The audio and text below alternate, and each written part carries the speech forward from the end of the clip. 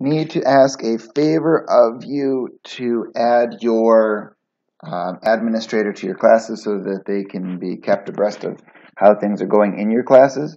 All you need to do is be on your class page for whichever class, click Members. You're going to click Teachers. You'll just type in a name, so I'm going to type in Ms. Hernandez, and it doesn't show up.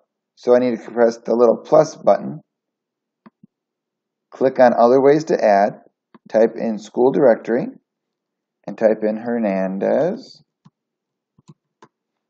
Find Yadira's name, click OK, click Invite, and now she is invited to the class. So if I go back to Members, click on Teachers, she's going to have to click her notifications and click Accept, and then she'll be able to find it by clicking Classes, adding that class, and then she will be included as one of the members of your class.